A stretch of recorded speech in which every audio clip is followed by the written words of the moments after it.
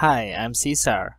In this tutorial, I would like to discuss about the first simulation using openFOAM. Before we get started, I hope you already see my previous video or part 0 about some Linux commands for openFOAM, and maybe just to review so you understand what we are doing with the scripts. Actually, it's just like some simple scripts, so don't worry, you don't have to be a Linux expert to use openFOAM. And you can also use the user interface from Windows if you use Windows to edit the folders and also the files. But personally, I use command line more often because it is more convenient and faster, but of course it's based on your own preference. Okay, let's just start it. In this part 1, I will not discuss much about the details, theory and anything. I just want to make sure that after you install your openFOAM correctly, you can run your first openFOAM simulation. So for the installation, I will not discuss in this video also because some openFOAM versions are just have different installation procedure, but mostly they are just the same. You just type on the Google search maybe the openFOAM version you want, like in this video we will use the openFOAM 11. Just type the openFOAM 11 install and you get some scripts. Of course, after you install the WSL for Windows, or maybe if you are on the Linux Ubuntu environment, or maybe you are using iOS using the Docker, you just copy and paste the scripts on the website for the installation. Just follow it step by step, very easy, and it will be rarely error. And okay, and if you already installed it, of course you have to install the ParaView as well, because the ParaView software we will use to open the result or the post-processing. Okay, to get started, I just want to review what is openFOAM. openFOAM stands for the open source field operation and manipulation. So it's basically the open source algorithm, I can see, to solve the partial differential equation, and mostly like dedicated for computational fluid dynamics, because computational fluid dynamics has a lot of partial differential equation, really complex, and it has also the field equations which are really complex, like Navier-Stokes equation.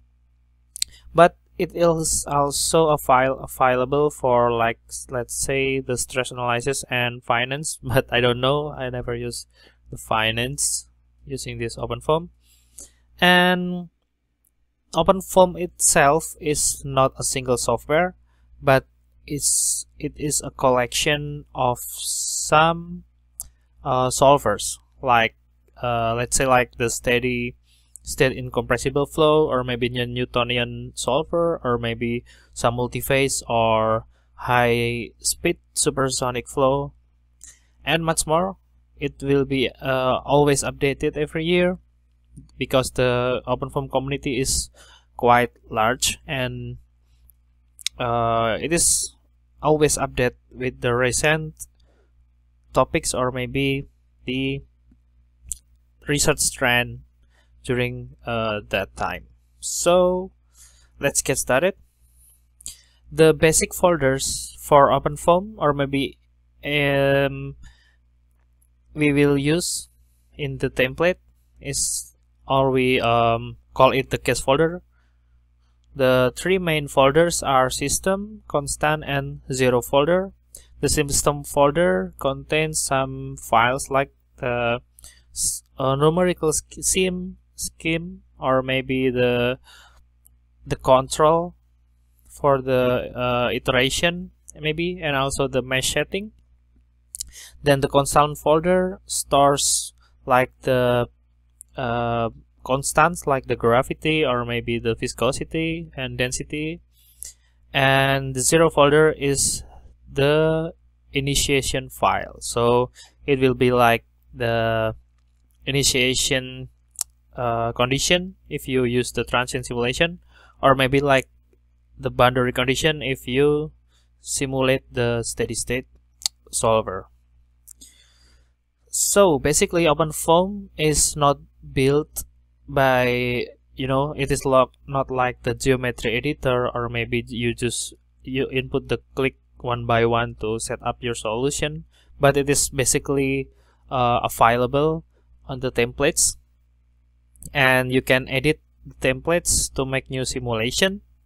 Let's say in this simulation or this tutorial, I will use the sample of cavity lead driven cavity flow, which is like the basically just a box with fluid in it, and on the top of this box it will be a moving wall with certain velocity, and we already have the template, so we just run that template in this first part of this tutorial, and maybe in the next tutorial I will try to demonstrate how to change the boundary condition like the speed and maybe the box, the mesh and anything.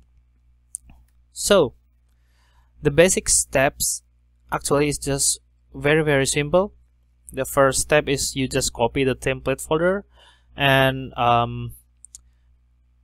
during this first step you must absolutely understand what will be the physics of this template. For example, if we want to simulate the lead driven cavity folder, let's say for incompressible fluid, isothermal and anything, so make sure you copy the right template before you start your simulation. Then generate mesh, we will talk about mesh maybe in the 2 or 3 videos, because in openFOAM we have some mesh scheme like the block mesh, snappy hex, and maybe just how to set it correctly. Then run it. Basically running process is will be done completely by computer. We just type the solver name and just wait until it's done. And the last step is post-processing, which we will use the third-party software, which is the ParaView. ParaView itself is also open source and free software, and it is very popular to be used in the science, and maybe to plot some 3D graphic to OpenSTL and anything like that. So for openFOAM, the most popular software will be used is ParaView. Of course, you can always use other post-processing tool if you have. Okay, just open the WSL, and maybe I will copy the simulation. So I hope before start this tutorial you already reviewed the part 0, so I'm not explain it in the detail what I type. So I just go to my home directory and I go to the openFOAM project, let's say, and maybe I will make new folder using make directory trial. What is the part 1, let's say part 1 tutorial, let's just part 1, and we go to the part 1, and I want to copy the template from the tutorial. So basically I will use the OPT, openFOAM, and tutorials, then incompressible fluid, cavity, and don't forget to put the dot and hit enter. So we have cavity in our part 1. Here we go. We already have the template. Or if you are not familiar with this command line, you can just check your Linux folder. This is usually at home folder, and your name or username, then openFOAM projects, part 1, cavity. You have these 3 folders, which is the very basic folders or template used in openFOAM. Of course, for complex problem or complex algorithm, you will have additional folders, but the most basic folders are these 3. Okay, let's see, or maybe we will skip the editing process, just make everything simple to make sure that your installation is correct. So just the second step, it is the first step, right? First step is to copy template folder. Step 2 is to generate mesh. So to generate mesh, I basically just type the block mesh, but make sure that you type this command inside this folder. So if you, let's say, go to the 0 folder, you cannot type block mesh. It will not work because it is on the 0 folder. So you must go to your main folder. So just type block mesh, and it is works perfectly without any error. So I want to check it first on the para view or you can type the para view here to open the para view. Okay, but to open the file on the para view, you must first convert it into the foam file. So let's say I will make the foam file like part 1. Sorry, to make new file, you should use this command touch. Let's say part 1 .foam. So .foam is the extension of the file, which will be easily open on the para view. Just hit enter, and let's refresh it. So you have part 1. Just drag and drop it, or you can open it from the para view. So here we go, our part 1.foam. Click apply, and this is our mesh or our block. If you want to see the mesh, just change the view to the surface and surface with edges, or you can use the wireframe if you want. Okay, we will discuss the setting of the mesh later in the more detail. Let's just go on. The third step is to run it. So just type the solver. So in this cavity template, the solver is foam run. So just type this and hit enter, and just wait until the solver finish. In the other parts, we will also discuss how to use the parallelization of the solver, so we can optimize our use of cores, let's say. I want to check the, okay, it's done, okay, no problem. So to update our part1.foam, we just touch it again, touch part1.foam, hit enter. So this file will be updated, like you can check it, and just refresh or reload, and you can see that we have some data that previously not available here.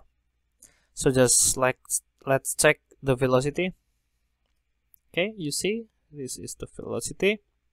Or maybe if you want to check the middle part of this or the middle plane, we can use this slice and change the orientation to the Z normal direction. So this is our slice. Now if you want to display the box like this, or maybe we will discuss more about the post-processing in the separate video. Just check this, the velocity. Oh, sorry, we must go to the slice one and hide the plane. And actually, it is the fourth step, which is post-processing. We can change the velocity. Sorry, the velocity, and we can play it like you see here. Our time is moving because it is actually not transient analysis, but it is just steady state, but it will change over the iteration. So if you see here, and maybe we can make a little touch here using the stream tracer, using this diagonal. Maybe we can just use small resolution to make the image clearer. Okay, too much, I think. Maybe just 20. Here we go, our streamline, and we can change the color, let's say using the solid color. And okay, that's all. Maybe we will discuss more about the post-processing. Sorry. So okay, so it is end of our tutorial. So please comment in the comment section below if you want to request some topics. I hope I can help you, and maybe this openFOAM series will be long series and which will be comprehensive and detailed, I hope. And that's all. Thank you for watching. Please subscribe if you like this channel, and you can also connect me via my Instagram or maybe LinkedIn if you want to contact me directly for maybe consultation about openFOAM, or maybe about your project in mechanical engineering design related to fluid or structural analysis. Well, okay, thank you for watching. See you in the next video.